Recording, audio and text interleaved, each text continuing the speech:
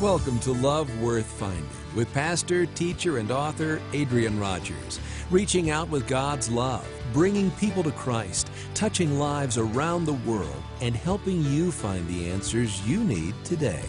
Join us as we prepare to open God's Word and discover how your life can be changed forever by His great love worth finding.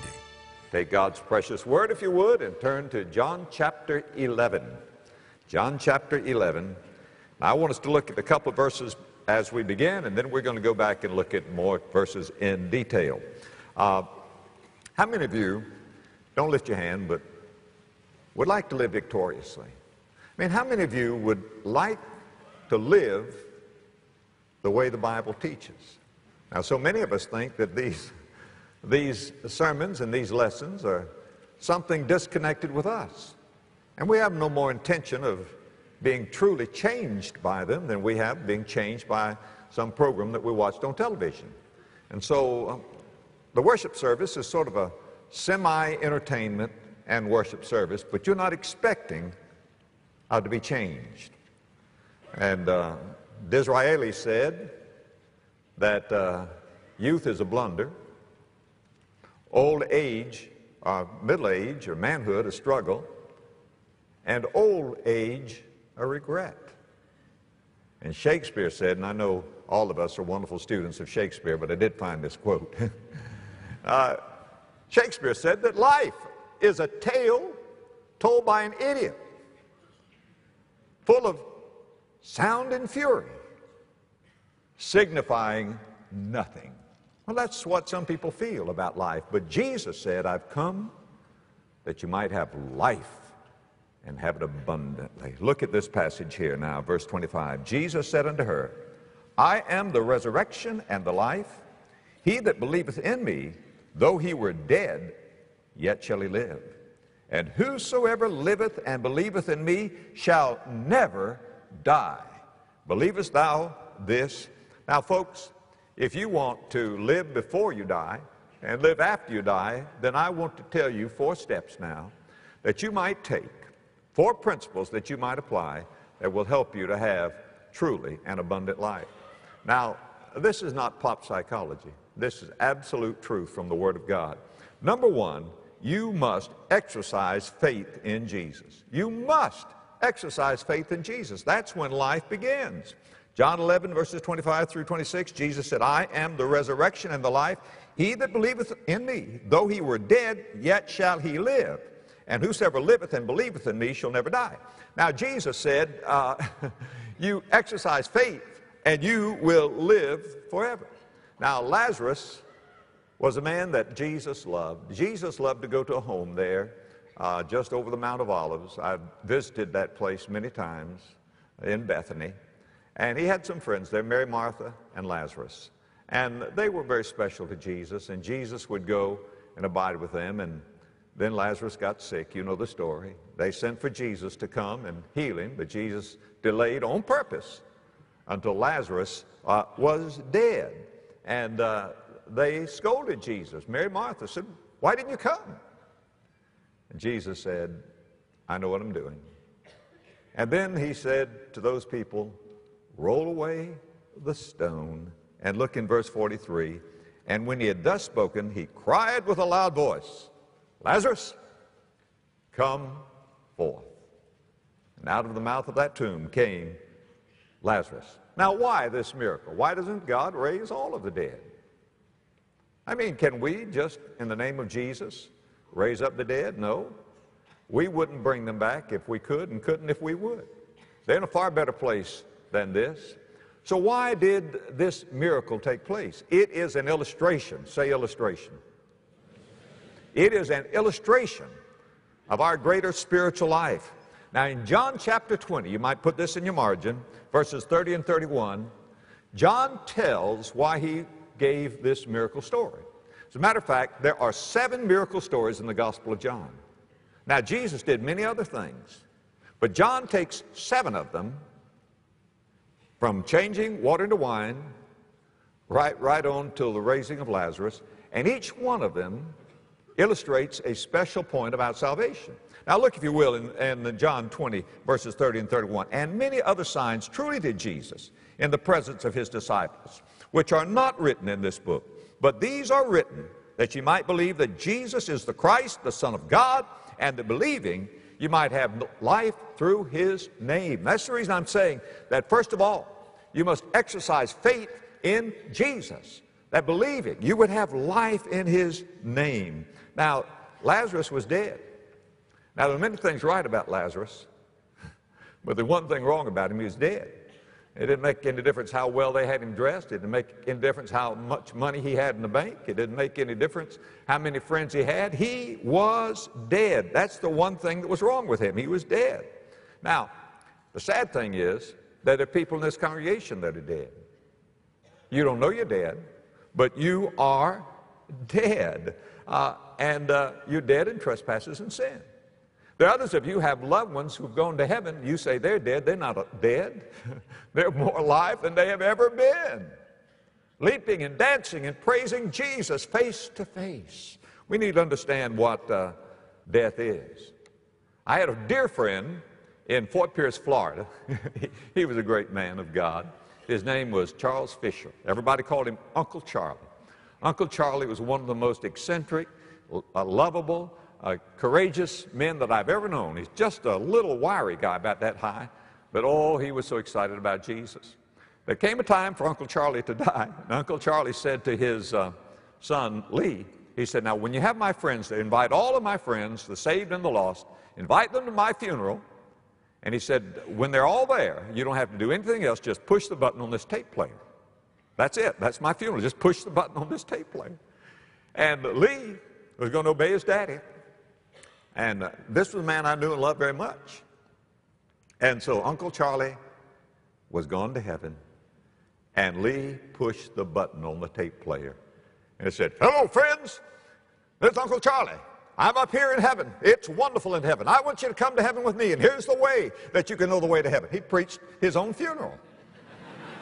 Preached his own funeral. Because he was not dead, really. He, being dead, lives. Now, there's some people who are dead, and some dead people in this building. Your heart is thumping. Your blood is circulating. Your mind is thinking, but you're dead. You know what the Bible says in 1 Timothy chapter 5? But she that liveth in pleasure is dead while she lives. She that liveth in pleasure. That is a person who has given his or her heart over to licentiousness. They are the walking dead. Ephesians chapter 4 and verse 18, put it in the margin. He speaks of these, having the understanding darkened, being alienated from the life of God. Just dead. Alienated from the life of God. I had another friend, Byron Richardson.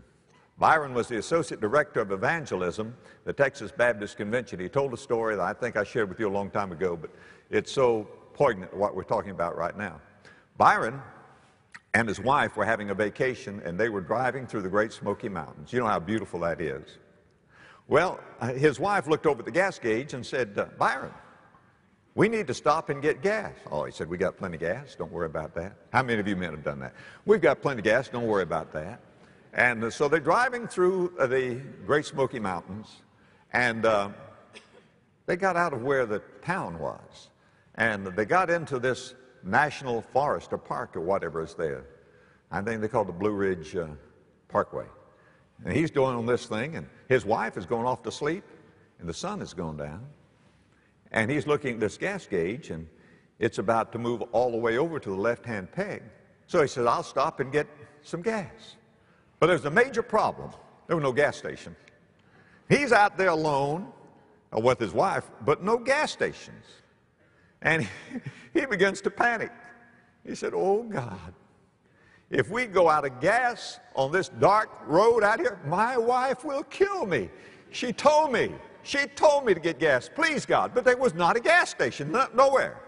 And finally, he saw a little country store. And there was a light on inside. And there was one single solitary gas pump out in the front, and it was one of these old kind that, you know, they put in collector's items with the tube on the outside and so forth. Oh, he said, I hope that's not just decoration. He pulled in, and he asked the mountaineer there, "Do you sell gasoline?" He said, "Yep." He said, "That's wonderful. I want some gas." And the old man came out, the mountaineer, and began to put the gas in the gas tank. And Byron just thought, "Oh, this is wonderful. Look at this mountaineer. Lord, it's so wonderful." And he said to the man, "It's great to be alive, isn't it?" The mountaineer never even lifted his head. He said, "I don't know. I've never been any other way." Well, friend, I want to tell you, I have been another way. I was dead in trespasses and sin, and I can tell you it is great to be alive. Some of you today have existence, but you don't have life. Now, you may be dead and not know it. You may think, well, the dead people are those people into drugs and prostitution and all of that. You know that Jesus raised 3 from the dead. He raised a little girl who had just died. He raised a young man on the way to his funeral. And he raised Lazarus, those 3. Now you think about that, how he raised that little girl. She had just died, and Jesus went back there in the bedroom and said, "All the rest of you just stay out, you don't believe." But Jesus took that little girl and said, "Darling, get up." That's what he said, and the young maiden arise. "Darling, just get up." She woke up. Her body was still warm. And then Jesus raised a man, a young man. He was on the way to the funeral. He was on the funeral bier. He was being transported. Now, he was dead also, but his body was cold. Rigor mortis had set in. And Jesus raised him. And then Jesus raised Lazarus. Lazarus had been 4 days in the grave. Corruption had already begun. The stench of death was there. And God raised Lazarus. I want to ask you a question. Which one was the most dead? Dead is dead, friend. Dead is dead. It doesn't matter whether you were like that little girl or like that young man or like Lazarus. Dead is dead. Now, some of you have little children in your home who are old enough to know Jesus. Maybe you have a granddaughter. I want to tell you, that granddaughter is as lost as the worst criminal on the face of this earth without Jesus. There may be degrees of corruption, but not degrees of death. Dead is dead. So you need to stop comparing yourself to other people and saying, "I'm better than him, I'm better than her." That's like a lot of dead people saying, "You're more dead than I am." Dead is dead. Lazarus was raised from the dead. And that takes a miracle for God to do that. Now, how do you raise a dead man anyway? How would we do it? Well, if we got the social engineers today, they would try the 4 big E's. Here's what they are. E number 1, by example. And everybody thinks what everybody needs is a better example.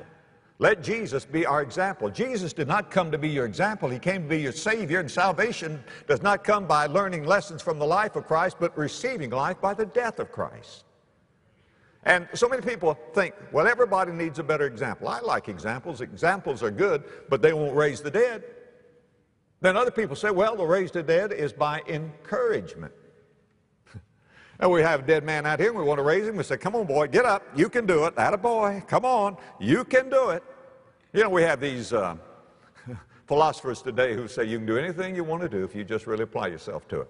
Well, a dead man can't. You can encourage him all you want. And then another person says, by environment. We need to change the environment. Well, if you take a dead man out of a cemetery and put him in a party, he's still dead. Still dead. Environment's not going to change anything. Now, I believe in a good environment. And I'm, in many degrees, an environmentalist. But I'm about 95%. These other 5% wackos, they bother me. And I like a good environment. But environment will not raise the dead. I want to tell you, friend, man got into difficulty in the best environment ever known, the Garden of Eden.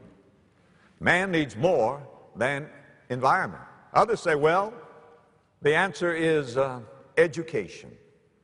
Give him a good education. Give him 20 lessons on life. That's not going to change him. He needs a miracle. So Jesus comes to Lazarus. Lazarus is dead, and Jesus is ready to perform that miracle. And how does he do it? Well, he does it with his word. Jesus said, Lazarus, come forth. I want to tell you one thing. I wasn't there, but I don't know this much about it. Every eye was riveted on the mouth of that tomb when Jesus said, Lazarus, come forth. And how did he raise Lazarus? Listen very carefully. With his word.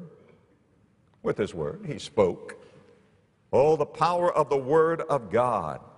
Philippians chapter 2, verse 16 calls it the word of life. John chapter 6, verse 63. Jesus said, it is the spirit that quickeneth, that is, makes alive. The flesh profiteth nothing.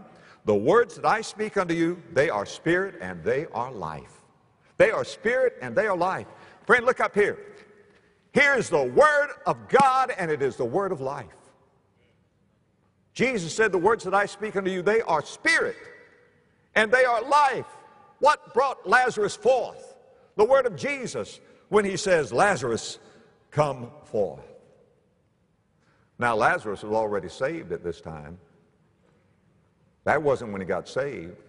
That was only an illustration that he has been saved, because he was saved by believing in Jesus before he went into that tomb.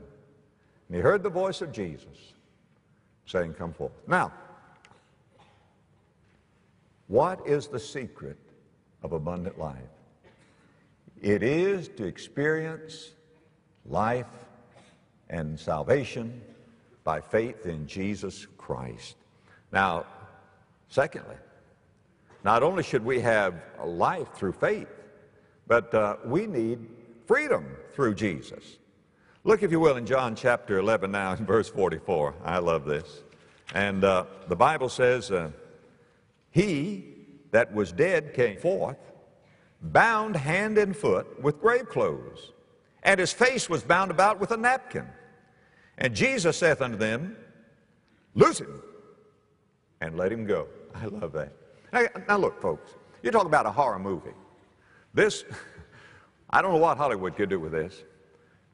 Here is Jesus saying, Lazarus, come forth. Now remember, he is wrapped round and round and round and round with linen very tightly. He's like this, and he comes out of that grave. Can you imagine what that must have been like? Hey, here's this man. The one they thought was dead. The one they thought whose body was already decaying. He walks out of the grave like this. Now, like that, he couldn't work. He couldn't witness. He couldn't sing. He couldn't praise. He's all wrapped up. He's all tied up. You would not have wanted to have him home for dinner like that, with the stench of death on him. But Jesus, looking at him, said to those roundabout, loose him and let him go. Now, not only do we need life through faith in Jesus, we need, friend, liberty and freedom through Jesus. We need to experience freedom through Jesus. Now, what our Lord wants to do once we get saved is to loose us. You know, many of us, when we got saved, we came out of the tomb with the grave clothes on. And you know that is true. You had some things that in your life, and they didn't leave immediately. You had some old loves. You had some old language. You have some old lust. And you might even think that you're not saved because you still have the grave clothes on. That doesn't mean you're not saved. You've got to grow in the grace and knowledge of our Lord and Savior Jesus Christ. Put in your margin, James chapter 1, verse 21. Wherefore lay apart all filthiness and superfluity of naughtiness, and receive with meekness the engrafted word, which is able to save your soul. That is, deliver your soul. Now there's a word in there that I know that you're going to use every day, superfluity of naughtiness. You use that all the time, don't you? Well, what does that mean? It means that which is over, superfluid. It means that which is in excess. And it literally means that which is left over. Now, see, when we get saved, we receive life through the Lord Jesus Christ, but all of us have the grave clothes of the old life. Maybe you got saved and You hit your thumb with a hammer and out came those old words. Or you're in a grocery store and there's some salacious literature, your eye wants to go to it. And you wonder, Lord, have I been saved at all? Yes, if you've trusted Jesus. If you have experienced, exercised faith in Jesus, then you're saved. But what you need to do now is, friend, initiate freedom in Jesus. Loose him and let him go. Do you know what the job of this church is? For one thing, is to unwrap the saints. There are a lot of people here who need to be unwrapped. There are a lot of people here who do not have freedom. I want to tell you about Jesus. The one who gives us life, gives us liberty. He breaks the power of cancel sin. He sets the prisoner free. His blood can make the foulest clean. His blood availed for me. You shall know the truth, and the truth will set you free. Wouldn't you like to be free? I mean, have liberty in the Lord Jesus Christ. If the Son, therefore, makes you free, you shall be free indeed. Now, here's the third thing. Here's the third thing. I'm going to give you four of them. Number three, I want you to enjoy fellowship with Jesus. Life from Jesus, liberty through Jesus, and now fellowship with Jesus Christ. Enjoy fellowship with Jesus. John chapter 12, verses 1 and 2. Then Jesus, 6 days before the Passover, came to Bethany, where Lazarus was, which had been dead, past tense, whom he raised from the dead. And there they made him a supper, and Martha served, but Lazarus was one of them that sat at the table with him. Now, he's going from the tomb to the table. They're having a banquet. And Jesus is there, and Lazarus is there. And the Bible points out that Lazarus sat at the table with Jesus. It's hard to know who was a guest of honor that day, whether it was Jesus or Lazarus. Can you imagine the fellowship there must have been at that table? Now, let me tell you something. Being saved is not some sort of a penalty that you pay in order to get to heaven. When I invite you to come to Jesus, I'm not inviting you to a funeral, I'm inviting you to a feast. You know, the Bible is full of feasts, stories of suppers. Jesus is saying, come and dine. Come and dine. He says, behold, I stand at the door and knock. If any man will hear my voice and open the door, I will come into him and will have supper with him, and he with me. I'll come in as the guest, and then I'll become the host. You see, when you come to the Lord Jesus Christ, friend, Jesus bids you to come and have fellowship with him. So the first step is you put faith in Jesus. Then you have freedom through Jesus. And then you have fellowship with Jesus. Are you having that fellowship?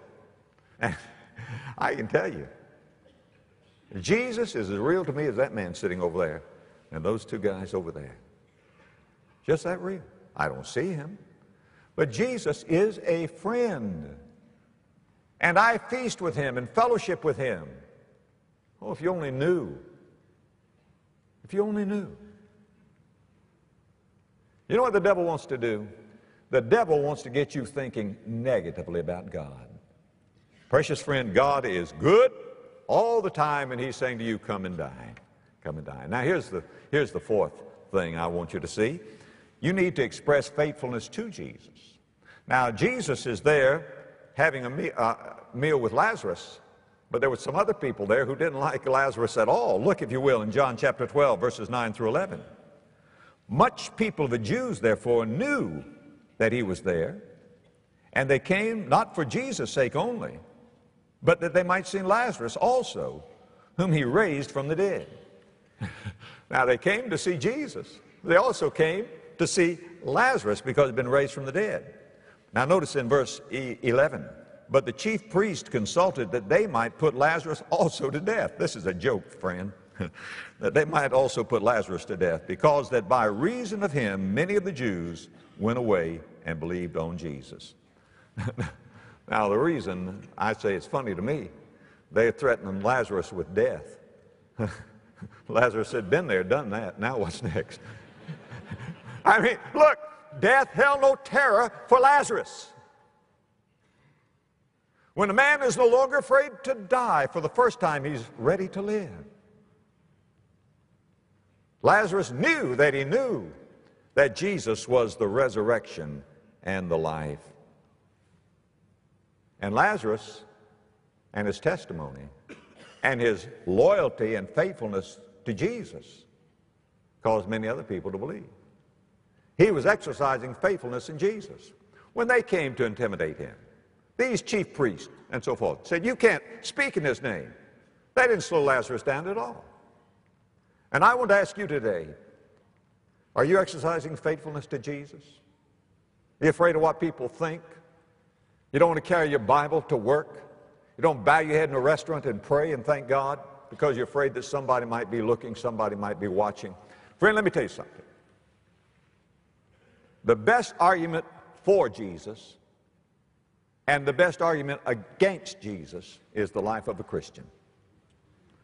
They came to see Lazarus, whom Jesus raised from the dead, and there were people being saved because they could see in Lazarus supernatural life. What is there about you that is different than the rest of the people who live on your street? What is there about you that cannot be explained apart from a miracle? The only right that we have to ask anybody else to believe in our Savior is something they cannot explain in our life. You see, we're to be witnesses. But not only are we to be witnesses, friend, we're to be examples. I mean, we are the evidence as well as the witness. The changed life. Is your life changed? If any man be in Christ Jesus, he is a new creature. Old things are passed away. Behold, all things are become new. I want to say again, there was no way that they could intimidate Lazarus. Death held no terror for him. He is disturbing those who hated the Lord Jesus Christ, his faithfulness to Jesus. Now, let me just kind of wrap this up today. Talk about the abundant life that we have. We exercise faith in Jesus. We experience liberation through Jesus. We enjoy fellowship with Jesus. And then we exhibit faithfulness to Jesus. That's all right here. That's what we do. Now, what does that mean to you? What does it mean to me today? Is this just a sermon? You say, "Pastor, I got the outline down." No, listen. God is speaking to you today. If you've not exercised faith in Jesus, you need to do so. If you're still in the grave clothes, you need to get unwrapped. If you're not enjoying Jesus, you need to be enjoying the Lord Jesus Christ and feasting with Him. And you need to be loyal to Jesus. Never, never, never, ever be ashamed of the testimony of the Lord Jesus Christ. It's your changed life that is the best testimony of all. Now, what is the message here? Well, it's what I read to you to begin with. John chapter 11, verses 25 through 26. Jesus saith unto her, I am the resurrection and the life. He that believeth in me, though he were dead, yet shall he live. And whosoever liveth and believeth in me shall never die. Believest thou this? Now look up here. Put your eyes right here. You're looking at a man who cannot die. Go look in the mirror and say, that person cannot die. If you live and believe in Jesus, you cannot die. You may move out of the body, but to be absent from the body is to be present with the Lord. I told what I'm about to tell now on a cruise ship one time, and a man wrote a song about it, went to the top of the charts. It was called My Name is Lazarus. You've done this here before. And I just imagine the paralyzed man in the Bible who was brought to Jesus on a stretcher. And this man was totally paralyzed. Now, this is all just my imagination, but I think you'll get the point. And this man is so pessimistic, he thinks there's no hope for him. And one man in one corner of the stretcher said, look, I was blind, and Jesus opened my eyes. He said, but I'm paralyzed all over. Another one said, look, I had a withered hand, and Jesus straightened my arm and my hand. And the man said, but I'm paralyzed all over. Another said, I was deaf, And Jesus opened my ears. He said, but I'm paralyzed all over. There's no hope for me. Then the fourth man steps up and says, my name is Lazarus. Come on, you didn't get it. My name is Lazarus. And if Jesus can raise the dead, he can save anybody here today. Anybody. There's nobody here so bad he can't be saved. Nobody so good he doesn't need to be saved. Dead is dead, whether you're freshly dead or corrupting. Friend, Lazarus was not only giving a witness, he was part of the evidence of transformed life. Bow your heads in prayer. Heads are bowed, eyes are closed.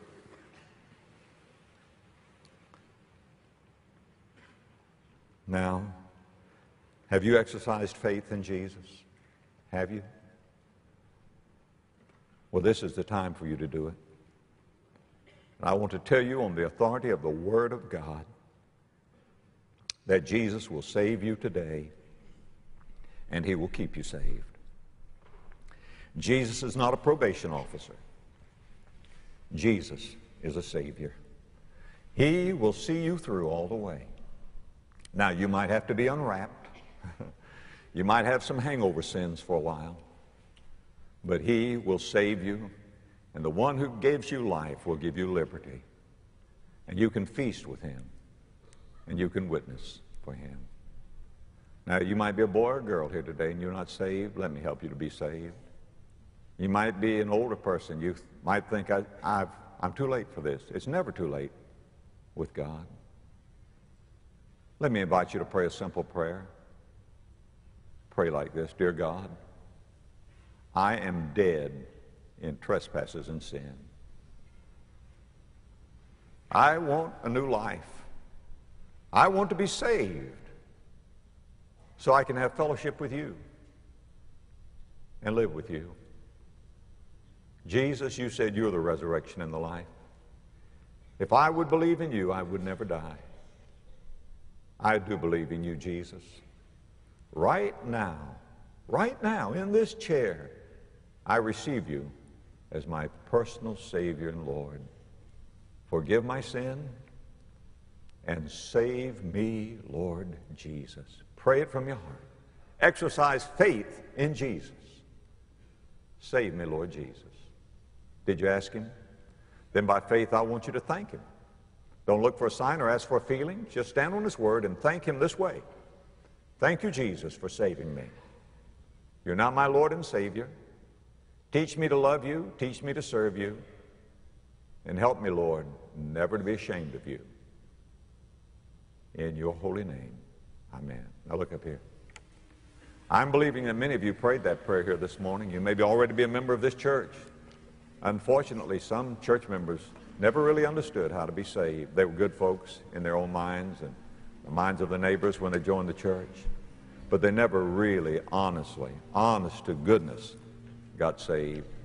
You need today to trust Christ.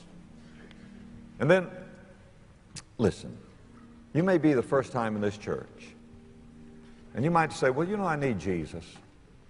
But I need to wait till I get more acquainted with the church. Friend, it's not the church that saves. It's Jesus.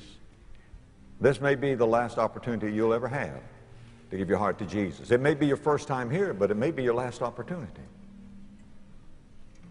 Others of you are intimidated by the devil. He whispers in your ear and says, you'll never make it. You're too bad. You don't deserve it. You'll never be able to live it. Listen to me. He is a liar. Jesus died for you on the cross. And Jesus said, whosoever will may come. Now, if you prayed that prayer with me and really meant it, I'm going to ask you to come forward. Standing at the head of each of these aisles will be a minister of this church to welcome you and receive you. Now, if you're in the balcony, there'll be a minister under that banner over there that says Redeemer, under this one over here that says Messiah in the corner of the balcony to welcome you. You just move that way. Now, Pastor, why do you want me to come forward? Because the Bible says, let the redeemed of the Lord say so. The Bible says, with the heart we believe unto righteousness, and with the mouth confession is made unto salvation. Walking the aisle doesn't save you, but what it indicates is what saves you, that you have trusted Jesus, and you show it by not being ashamed of him. Jesus said, if you're ashamed of me, I'll be ashamed of you. So there's something about a public confession of faith that seems to settle it and seal it, to shame the devil and gives glory to God. That's why I want you to do it. Now, there are others of you here today, you need a church home. We want to be your church home. If this is where you worship and where God speaks to you, most likely this is where you need to belong. So if you're already saved and you need a church home, I want you to come forward right now. As a matter of fact, you try to be the first one coming forward. You come and say to the minister, I want to place my membership here. You can say it another way, but I just want to give you something to say. I want to place my membership here. And we'll tell you how to become a member of this wonderful church. Some are coming saying, I'm trusting Jesus. Others are coming saying, I want to place my membership here. Now, respectfully, I'm going to ask that nobody leave during the invitation unless it is an absolute emergency. I want us all to be in a spirit of prayer. Let's stand together. Let's stand together. Now, as we begin to sing, listen, right now, I want you to step out and come this very moment. We pray that God has blessed you as you've watched this message. If you'd like additional copies or information about other resources, write to us at Love Worth Finding, P.O. Box 38300, Memphis, Tennessee 38183. You can also visit our online bookstore at lwf.org. In the U.S., you can place Visa or MasterCard orders by calling 1-800-274-5683, Monday through Friday, 8:30 a.m. to 4:30 p.m. Central Time. Thank you, and may God richly bless you.